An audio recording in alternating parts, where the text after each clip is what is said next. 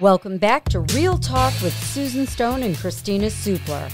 We are full-time moms and attorneys bringing our student defense legal practice to life with real, candid conversations. We're going to talk a little bit about exercise and wellness and the benefits that you might not think you're getting when you get up and go to the gym in the morning. And I know that a lot of our podcast, Kristina, is dedicated to mental health as it pertains to our clients. And just that when you find yourself in crisis, you get stuck. You think it's going to last forever, whatever you're going on. And sometimes it lasts longer than others. But I think today we are here to talk about how to get unstuck, or to use the phrase of our esteemed guest, effectuate a trajectory change. You know, when we learned about that phrase, I sound like my 17-year-old. Mic drop. Trajectory change. Yeah, we love that phrase. Oh my gosh, I wish I had coined it, because no matter what's happening in your life, no matter how dark things seem, until it's over, you can do a trajectory change. And I'm really excited about this guest because she's going to teach everyone out there who's listening to this podcast how they can have a trajectory change no matter what the circumstances. So with that, give an intro. Sure. So today we are pleased to be joined by Samantha Pierce, who is the CEO and founder of Renegade Soul. Sam is a master's level social worker, a certified personal trainer, and a grief recovery specialist. With her background in social work, she really brings a holistic approach to her personal training. Sam designed Renegade to take care of Black women of childbearing age in particular. And today she works with clients from all different backgrounds, ages, shapes, and sizes. And I have to add, I'm pleased to note that I am one of Sam's renegades. You are. You have joined the Renegade Supler. So happy to have done so. So Sam, welcome. Pleased to have you. Thank you. Thank you. It's such a pleasure to be here with you ladies.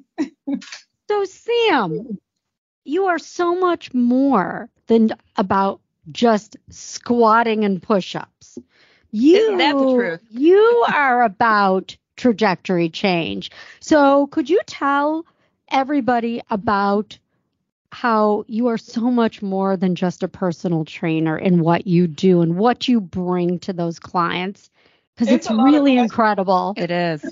It's a loaded question, really. When people ask me, what do I do? I just look at them like, well, where do you want me to start? Okay, so personal training is what I wake up in the morning and head out the door to do. But when you said trajectory change, the reason that I say that is because your life trajectory is something that we often study in social work, especially when you get a person in front of you and then you just can't look at the person in front of you. You got to look at their past and their parents' past and all those different paths that sets them on this trajectory. But we are actually really in control. So when I'm at the gym with personal training clients, a lot of times they come to me because they want to lose weight. But sure, literally, they have no idea that I have a whole different plan for them, right? Yeah, you're going to drop this weight, but we're going to work on that gut that you're trying to lose. We're going to build arms and muscles and legs and all of that. We are also going to build confidence. We are going to work on where you are in your soul spiritually. Like you just never know what you're going to walk into in the gym at any given time on any given day. How do you do that? How do you? I think that I'm very open as a person, and the conversation, I am never afraid of a conversation. So I don't veer away from any conversation. Someone says, Sam, I really need to ask you this. Go right ahead, because I'm an open book. But I think that is just where my life trajectory has me, that I've gone through a lot of hard things in my life. And instead of being quiet about it, I'm very verbal about it. I'm very open about it. And I understand, it might be too soon to even say this, but I'm just going to say it. I understand God's plan, that a lot of times things happen, but it's not to put you in a bad place, but it's to put the next person in a better place, because you're ready to come and master this thing. You're getting ready to move this mountain so that you can teach the next person how to move that mountain. And there are people that are just watching you, and they don't even need you to teach them how to move the mountain. They're watching you do it, and they're already motivated. So things happen for a reason, and sometimes it has nothing to do with you. So when we talk about getting into the gym and being able to talk to different people about different things and putting them on programs that will not only change their body, but also change their mind, that comes very natural to me, especially as I call myself a recovering community organizer and a social worker. So that's what I am. And then I use all of that energy in personal training.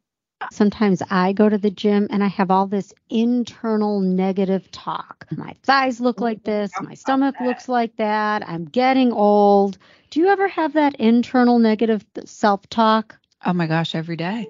Every day. I think, it's one of those things where you feel frustrated at times when you put in all this work, or at least what you believe to be hard works, because it isn't always, right? And don't see results. And then that affects your mind, your spirit, and it can continue on through your day. So it's something I've been working on personally, is how to hold on to those endorphins and feeling good when I leave the gym and carry that through my day and not get bogged down in negative self-talk.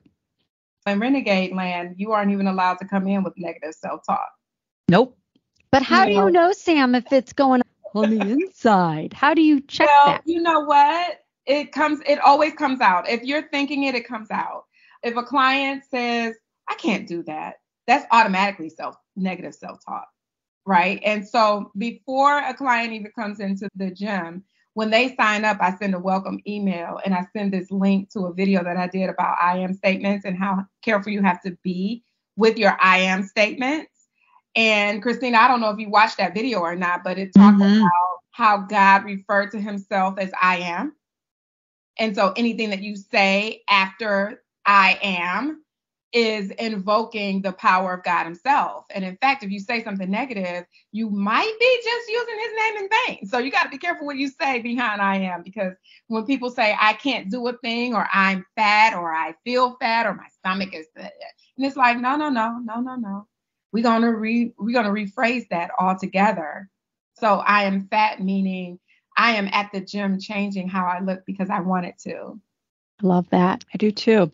Sam, let's roll it back to basics. As many of our audience listeners are parents who are raising children of all different ages. So for our parents out there who are listening, who maybe have a child who seems to be a little stuck, particularly as we've gone through COVID these past couple of years, what should parents know about the age at which children should begin exercising? Oh, that's easy. So exercising should begin. Actually, exercising does begin at crawling. They're scooting, right? They're trying to move their bodies, trying to move their legs, move their hands a little bit. That's exercise. And as soon as they start walking, they take that first step and boom, they take off. And you got to chase them all around the house because now they know how to walk. I would say to cultivate that energy from that moment on, get them out into the park. They love that stuff anyway. They're going to do whatever you want to do anyway. And so I remember when my kids were younger that we would go into the mall when it's cold outside. So we're in, wonderful weathered Cleveland. And we get mostly cold weather and then 3 months of hot weather, right? So during the cold weather, we used to take our kids to the mall and we would just let them walk, and that's just a way of moving your body a little bit. But it's never too soon to start your children on exercise, and exercise looks different for everybody, and it doesn't have to be regimented like that. So when we think, I got to do my cardio, some people think, I have to be on the treadmill sweating my hair out in order to consider it as cardio. And it's not necessarily. You just have to undo. So Renegade needs to subside what you thought as societal norms is regular, right? So Renegade is you have to forget everything you thought you knew, right? So everything you thought you knew isn't necessarily it. So when you think about your kids and exercise, just get them out there walking, moving. And then as they become older and you become more active, they will see what you're doing and they will automatically become more active. But how do you fight that teenager who just wants to stay in their room? Play video games. Yeah. I'll remind you, you're the parent. Oh, yeah. Oh, touche. Oh, when yeah. you say to them, you know what, put the game up or you're going to lose it for the month. We're going to go for this walk. And they're like, I don't want to do that. You're the parent. Take it. Take that game away and make them go for that walk or wherever it is that you're trying to go. Not only are you a parent, and I love how you say you're the parent, but you are so in charge. When you're in the gym training, it's not just like you say, get on that machine and, do that leg lift, but you also have that, I'm in charge, go do it. And I think that really helps, don't you? Oh, absolutely. I think that something that's really important and wonderful about working with you, Sam, is this balance between go do it, but then also encouragement and positivity. When there is a little like, no, go do it. You can do it, which is refreshing and nice. I wouldn't tell you to do it if I didn't think that you could do it. So here's That's the thing right. about that, though. You have to have a certain level of confidence. And so you have to find as a parent what you're absolutely confident in. And so as a parent, I know for a fact that if I don't get my kid exercising, they're going to grow up to be unhealthy. And as a parent, I'm like, oh, no, that's not going to happen on my dime. You could do that on your dime. Like when I'm long gone and you decide you're going to sit on your butt for the rest of your life, I've already given you all that I can and I'm gone. But as long as I'm alive and you're under my care, then I am confident that if I tell you to do a certain thing, it is for your best interest and you're going to get up and you're going to do that. And it's the same way with dealing with clients. Like, Kristina, grab those 20-pound weights and go lunge. And you're looking like, what? And I'm like, yeah, I'm confident that you can make it down that aisle and back and that your legs are going to be stronger and bigger because of it. So go do it. Like I said, it's the same thing as parenting. You just got to be confident in what you're telling them. Like when you give them that Tylenol, when they have that toothache, you know that Tylenol is going to work. There's no question about it. You don't even leave room for, I don't want to take the Tylenol. Nope. Take this Tylenol. You got to have the same confidence when you're dealing with your kids and exercise. How do you balance? Because I know I struggle with this. Wanting to never. I grew up, Sam, I'm going to share something with you, where every girl I knew struggled with some level of body dysmorphia, was either throwing up or starving themselves. And then I saw a positive shift of body positivity. I was going to say that those issues were still in my generation as well, through high school and college. Everyone had some sort of issue going on. Right. So you want to be body positive, but is there a point where you're also saying to someone, you don't want to have that cookie and you do need to exercise? Like, how do you balance those thoughts? And I know we've talked about this on prior podcasts, and I'm bringing it up again. So it must be a real issue for me if I'm bringing it up again. So okay. I don't know if you've ever talked to a bodybuilder about this. Has this conversation ever happened with a bodybuilder before? No, I have not had this conversation with a bodybuilder. Therapist. Okay. Or pediatrician. So here it goes. We all suffer from body dysmorphia. Every last one of us. We all have something, especially so what you didn't say is that I'm a bodybuilder and that I actually compete on stage. And let's just backtrack for 2 seconds and let you know that in itself is one of the hardest things that I've ever done in my entire life. And that is because every bit of body dysmorphia that I've ever had is encompassed in that journey by itself. It's a 24-week journey to the stage, right? 24 weeks to get to the stage.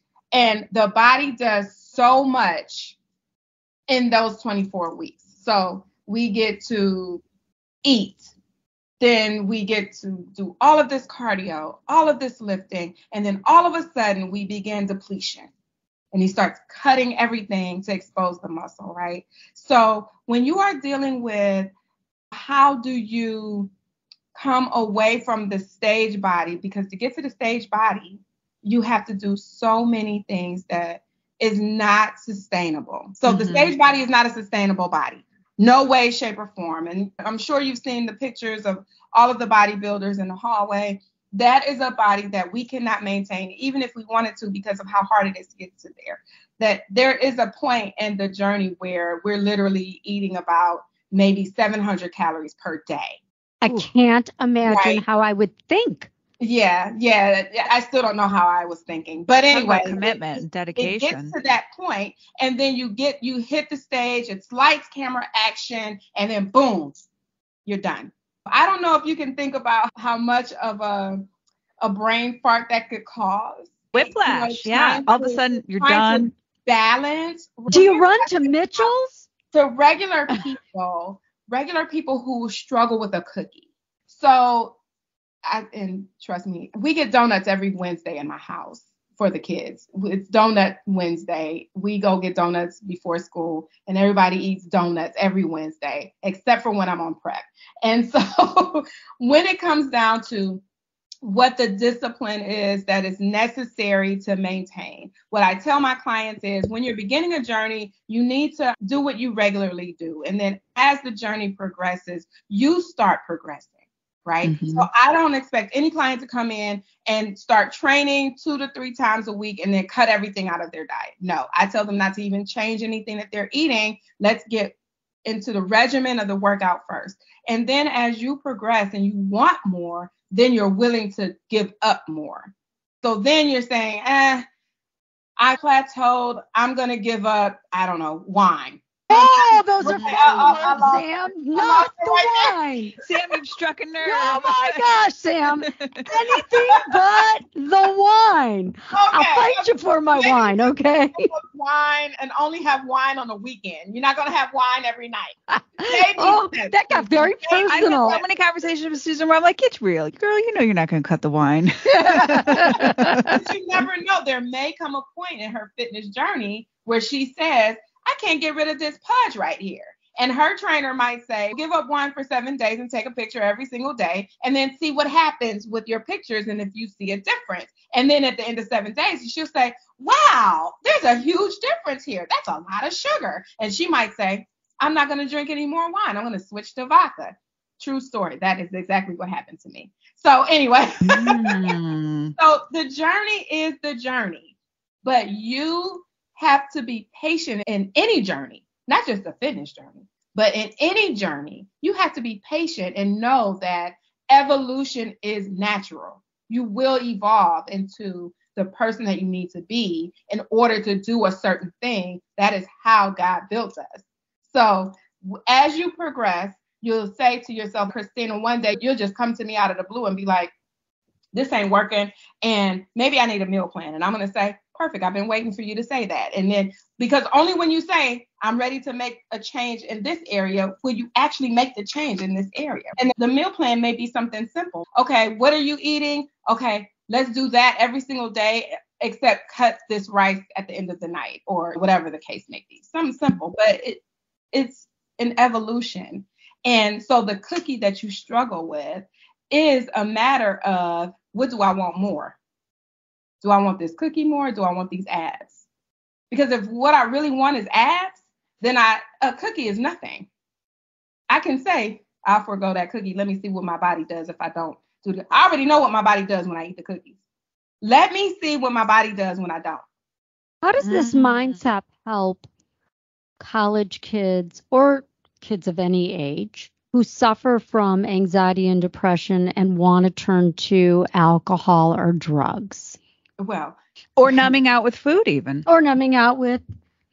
We can numb out with just about anything, but can you numb out with exercise? You can. Actually, in grief recovery, I'm a grief recovery specialist. We call this, it's a STIRB. Give me a second to pull this out of my brain. It is a temporary relief of what you're feeling. I can't pull all the STERB. I can't even pull it out of my brain right now, but it's a temporary relief of whatever it is that you're feeling. And it comes out in many different ways, and exercise is one.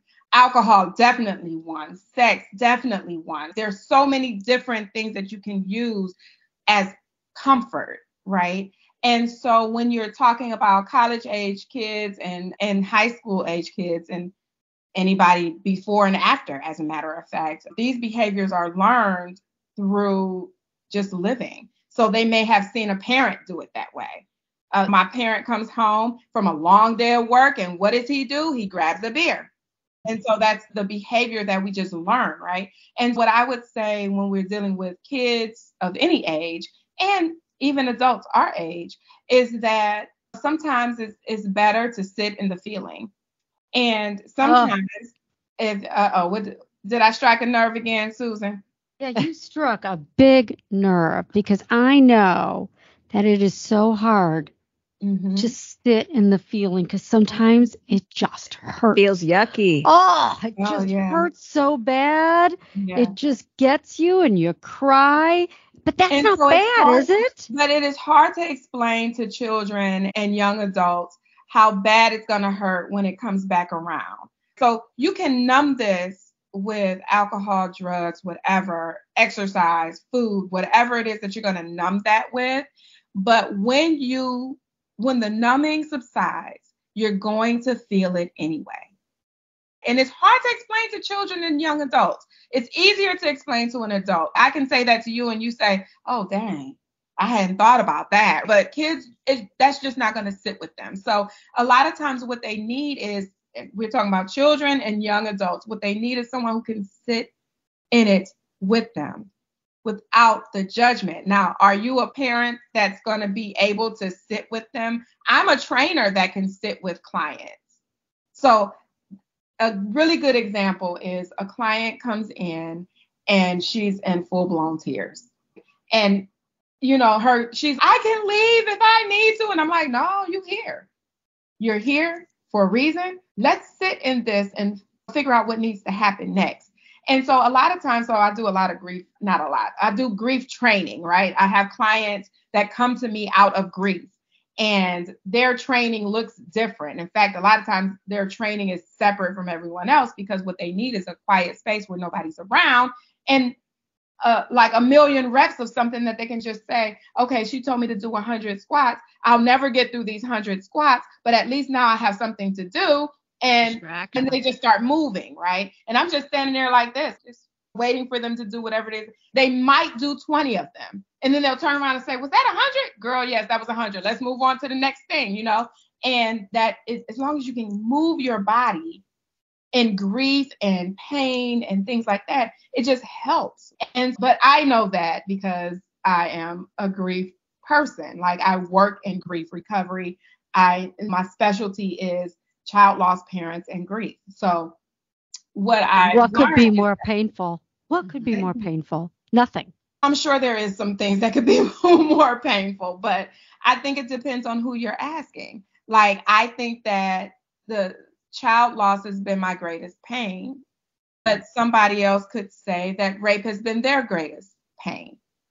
Okay. It just depends on, child loss can happen to two different people and it affects them differently. Sure. And that's not to negate abortion as child loss, because that affects people differently too. People come from different backgrounds, and what they view as the most painful thing they've ever experienced is going to differ from person to person. I remember I had 2 miscarriages, and I remember after both miscarriages, my mother saying to me, that's just God's way of making sure you only have a healthy child. And I remember thinking, that does not help. That was not helpful, Mom. I know she meant to help. She meant well, but she did mean well, but she missed the mark on that, because I was grieving. Yes. And so your mom is of a different generation, and they don't know how to put that into a healthy place. And grief recovery, we talk about this all the time, spiritual truths that are just not helpful. And then people come to you and say, God gives and God takes away. And it's, I know, but that don't help. Just like you just said, that don't help.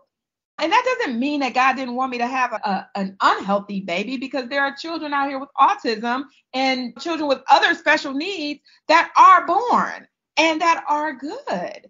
So it's not like God was just trying to protect me from a thing. It's just, this just happened and now I have to deal with it. Yeah, I think different things hit people differently, and generationally speaking, we are differently equipped to deal with certain things.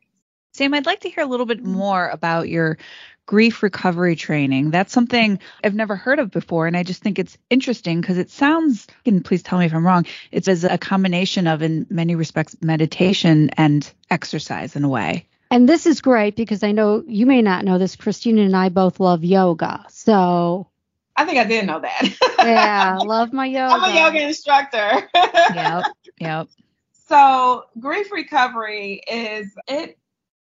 Now, after the twins, I have twins that passed away. They were born at 21.6 weeks, and they had no chance of living because they just didn't have lung function. And they each lived about an hour after they were born, and they were born on separate days. One came, and then we had to induce the other. Oh, my gosh. And so after that, my husband and I went to tons of counseling. We saw a group, which was great. We went to phototherapy. We went to individual counseling. We did all kinds of different counseling. And it wasn't until during my work on the Pregnancy and Infant Loss Committee for the county that they brought in a grief recovery specialist. What they were doing was, and I did not know this, they threw me into this mix, but what they were doing was they were going to make everyone on the committee go through grief recovery method, and then they were going to train us to become grief recovery specialists. So they signed us up for the grief recovery group, and I went to it as an 8-week group. This one in particular was an 8-week group. And I was like, yeah, I'm here for child loss, yada, yada, yada. And when I got there, we were talking about all kinds of other losses. We were talking about losses of teddy bears when I was 6 years old, what that did to me and what that meant, and loss of keys and job interviews and stuff like that. I'm sitting there, I'm confused. I'm just like, what are we doing here? And it was the most thorough. I actually called the chair of my committee, and I was like, I'm not doing this. This is not what I signed up for. I'm in the wrong group. I belong in the group down the hall. Yeah, like, what are we doing? Like, why are we talking about all these different losses? And I'm tore up from the floor up. Like, I'm just gone. And she was like, no, this is accurate. You're okay. Just stay with the group. And so when I completed it, what I realized was that this was the most thorough grief class I have ever participated in. And it starts from childhood, and then it takes you through a relationship. So what we say in grief recovery is that grief begins as soon as you come out the womb, right? You come out of that warm space. You're covered. You come out. It's cold. There are bright lights. You cry, and some doctor slaps you on the butt. And this is your intro to life. How do you incorporate that knowledge in the Renegade group you run? Oh, honey. I spot them, actually. In fact, I've had several Renegades go through grief recovery method. I offer them a discount. I did a group of Renegades, but when, like, for the example that I gave you a little while ago, the lady that came in absolute tears, I said, you need grief recovery, and we're going to start that next week. And I took her through for one-on-one in 7 weeks, the 7-week program. And she was like, I didn't even realize I was dealing with all of this, because a lot of times, listen carefully to this. We did not talk about this before, so this was never in any of the prep questions, but a lot of times you get stuck in a journey and it's related to grief. It's not related to anything else. So you think you're stuck because you want to eat macaroni and cheese in a fitness journey. But the truth is you're stuck because you've got this unresolved relationship of a person that is gone from your life, has been gone from your life for 20 years, and you're stuck in emotion that you didn't realize. And that has got you not able to make other changes because this person loved macaroni and cheese. They always made it for me. And so I'm going to eat it. It was my beloved mother, whatever the case may be. And this is just a wild example. So this is not anything that has actually happened. But this macaroni and cheese is in your way of your ads.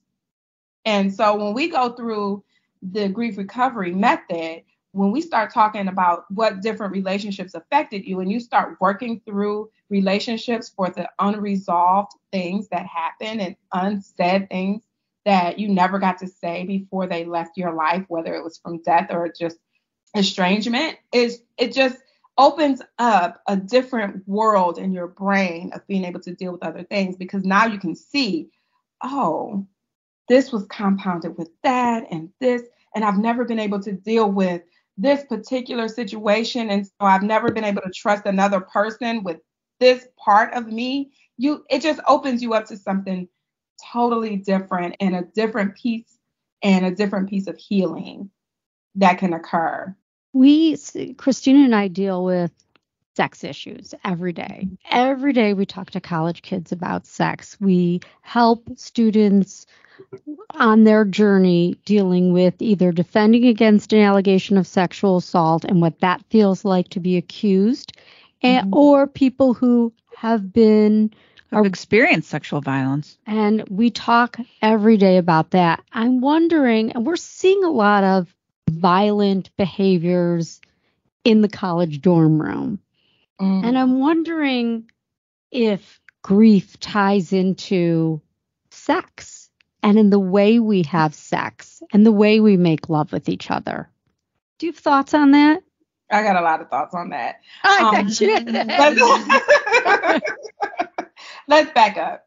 I saw a study a long time ago that said that 60%, this number could be off, and I don't recall where I saw the statistics, but we probably can find this somewhere. But it was something like 60% of the prison population was heavy in grief. And can we just imagine, oh my gosh, that's amazing. Every single person that's sitting in prison and took them through grief recovery or some other grief, acknowledge their grief and help them work through whatever it is that they're grieving over, and allowed them to begin a healing process, how that might change, right? How about getting them before the crime is committed? If we could only get them before the crime is committed, right, then our prisons would look totally different. But it's hard to get to people because, again, grief begins at such a young age. We all have this backpack, and every little loss that occurs, we add rocks to the backpack. It just becomes heavier and heavier. So when you're talking about sex, grief, hurt people do hurt people. I hate that saying, but it's absolutely true, right? If you are a hurt person, you don't know any other behavior than to hurt the people around you. And a lot of that has to deal with you not being able to trust the people around you. And so you cut them off and you hurt them. So when you're dealing with dorm rooms and violent sexual behavior and young minds trying to deal with social media, parents, siblings, school and grades and studying and parties and Greek life. I want to join a sorority, fraternity, whatever. All of this other stuff is happening. And then, by the way, I haven't healed from whatever happened to me back home before I got to the dorm room, right? So if you are dealing with all of that, and this is a very young mind, this is not a mature mind, you are going to need some help in placing things in the right compartments and dealing with things and healing. So even though we didn't talk about grief recovery in our preparation for this, I would thoroughly suggest that college age students, so we do grief recovery method for 18 and up, that college kids all go through grief recovery. That would almost be, that should be a curriculum change actually, because then you start to work through relationships all the way up until they got to 18. And then that's a trajectory change. That's a trajectory change. That was you got to start that business. Here you go. And I will.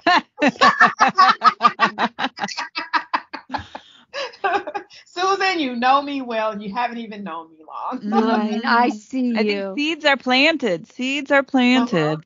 And that's, so what is the trajectory change? It literally is seeds being planted. It literally is. If you can plant a seed in the mind of someone else, then you can change the trajectory of the life of a young person simply by introducing a thought that something else is out there. I remember I took my neighbor at my old house She thought that the world was right there in our little corner of the street, right? And so I took her with me and the children. We went to my doctor's house, and she lives all the way out in Aurora. She's got this big swimming pool in her yard, you know, sauna and closed-in deck. And it's like this big mansion, right? And I'm like, we're going to see my doctor. Do you want to come? And she's like, yeah, I'll come. And I took her over there, and she saw this place, and she was like, people live like this? This isn't just on TV? And I'm like, yeah, we don't live like this yet, but we will. Like, this is just, sometimes all you need is a level of exposure to change your whole outlook on life. And if you want it bad enough, you'll change your trajectory on your own. Wow. I'm just processing that. I'm about to break down and cry. Yeah. I'm feeling I'm a little verklempt. Yeah, it's a really powerful, I got to be honest, I think that's our ending thought. It's just powerful. The idea that we can effectuate our own trajectory change bit by bit, and then even more so with community around us helping to lift us up and empower us. But so much does start from within. From within. And if it's not within and you have somebody around you to input it, that's even better. Mm-hmm. Work that you ladies are doing with these children. I say children because even college kids are still children. Oh, right? We should go on and on. Go on and on about that. If you could just feed them positive thoughts, like they're in a bad situation, it looks grim for them. But if you could just say to them, if you can input this thought of, yeah, but God's going to use you anyway. You're going to have this really abundant life. Eyes have not seen, ears have not heard what God has for you, honey. And when you look at that and you say, and you can give them examples of that, and you can point out people that have lived through really hard times, like start looking at these celebrities that they love so much and find out their backgrounds. Oh, well, so-and-so did this and they come from the projects, whatever the case may be. If you can overcome a thought process. And Susan, Kristina, y'all think about back when y'all went to law school, there was something that made you go to law school, right? There was something there that said, this is what I'm going to do. And you showed up every single day. There has to be something in each of these children that makes them show up. But if you can find out what that is, then you can tap into that and you can keep them either moving in the right trajectory or changing it. This bad thing, yes, it happened to you, but it doesn't have to define you. Maybe it happened for you, not to you. Maybe this was an eye-opening thing that's going to change the way you affect, and I'm talking about the children. You went through this thing so that you can help change the world. Powerful thought. I really just think about, we do a lot of talk especially with my K through 12 practice and those kids who are on IEPs, individual education plan, about transition planning. But we don't really, we talk about sex ed and we talk about occupational advice. Are you going to be a doctor, lawyer, candlestick maker? But we really don't prepare people for just the pain of life. Yeah. And that's what you can offer the world, and that's what you do. You are the navigator of that trajectory change once you get stuck in life. And we thank you for the work you do with people. Oh, thank you. I agree. And Sam, we are so pleased that you joined us today. Thank you for sharing so much insight and food for thought and wisdom with our listeners. Thank you so much. It was really a pleasure chatting with you today. Thank you so much for having me, y'all. Thanks for listening to Real Talk with Susan and Kristina. If you enjoyed this episode, please subscribe to our show so you never miss an episode. And leave us a review so other people can find the content we share here. You can follow us on Instagram. Just search our handle @StoneSupler. And for more resources, visit us online at studentdefense.kjk.com. Thank you so much for being a part of our Real Talk community. We'll see you next time.